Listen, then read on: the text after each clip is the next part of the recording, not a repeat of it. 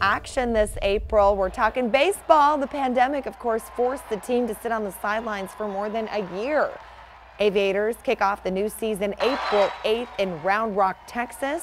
They'll play at home in Summerlin a week later against the Reno Aces. Team says it does have plans to have fans in the stands and will work with local authorities to determine at what capacity. Let's stay with sports here. Las Vegas welcoming a new Super Bowl champ back home.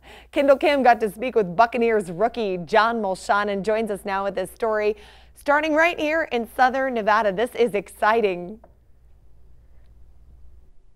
So exciting, and he's back home here in Las Vegas. Now, the Molchon family tells me that they actually moved here to Las Vegas to take advantage of the weather, allowing JP, as they lovingly call him, to play football each and every season. Well, as you can see, that investment into his future, into this community, definitely paving the way, starting here over at Faith Lutheran High School, where we're taking you live, that legacy really taking flight. This is where Molchon's jersey is actually now retired following a two-time Nevada All-State selection and an A1 Lineman of the Year award. Now, after graduating from Faith Lutheran, he upgraded to college football, playing for Boise State. Molchon then went on to sign as a free agent with the Tampa Bay Buccaneers after the 2020 draft. And as we all know, this rookie season ended with a Super Bowl championship.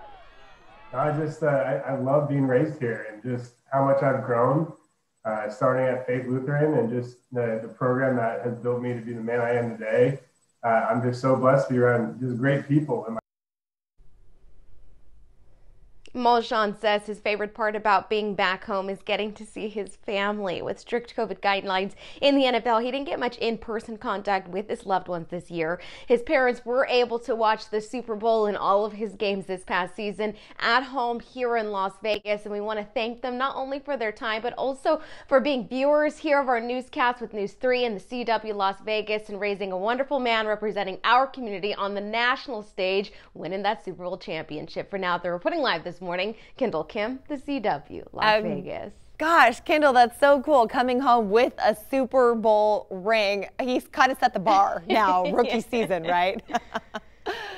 Thank you. Oh, absolutely. A group of veterans have something new to keep them warm. Find out who came up with the idea after the break.